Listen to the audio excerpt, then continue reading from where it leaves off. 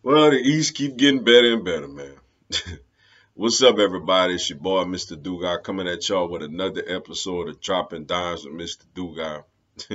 And today I'm going to talk about the Philadelphia 76ers have signed Montrezl Harrell to a 2-year, $7.5 million deal with a player option. Before I get into this video, for everyone, if you want to give me a follow on my social media platforms, I'm going to have all that information down in the description box. May not always get a chance to respond to questions and comments on these videos, so feel free to DM me. And whenever I get a chance to, I'll get back at you. Come holler at your boy. Also, if you're a Madden player on Xbox One, I'm going to have my Xbox One gamer tag down in the description box also. Yeah, Philadelphia 76ers add Montrezl Harrell to their team. A good off season for them. Of course, James Harden re-signs with them and takes a much cheaper deal than people expected him to take. They take our guy away, PJ Tucker. They get Daniel House, and now they add Montrezl Harrell, yo. This is a team that right now is trying to add a lot of toughness to it.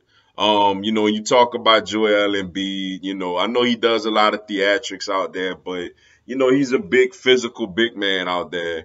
And then you add a guy like a Montrezl Harrell, Daniel House, PJ Tucker. It brings a level of physicality to them that they never really quite had, the last couple of years, with the exception of Joel Embiid. They got better. Like they got better, yo. He was a sixth man of the year a couple of years ago. He's reunited with Doc Rivers, where Doc was his coach when he was the sixth man of the year. And really had everything going on for him, averaging over 18 and 6.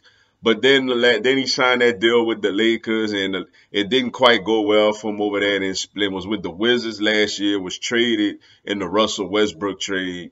Did so-so over there, but not great. Then went to the Charlotte Hornets and did, a little bit or whatever, averaged a little bit over 13 points. Have a charge, a marijuana trafficking charge, that he had. But basically, if he stays out of trouble over the next year or so, that charge pretty much gonna go away. So, the legal issues is kind of out the door.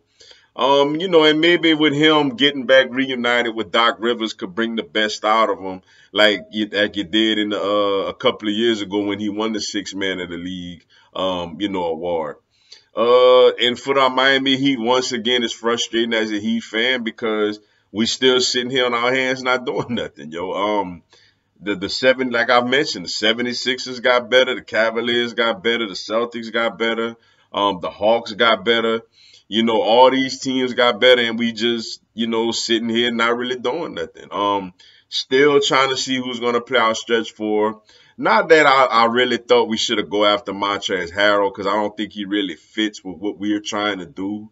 But it's still frustrating to see other teams in the Eastern Conference get better. And right now, as of now, we stand pat with the same team we had, minus a defensive imposer like a PJ Tucker, who, by the way, is with the 76ers right now.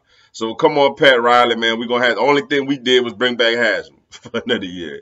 Come on, Pat. We got to do something. We got to get somebody to come in to be that stretch four. But 76ers, good move for them.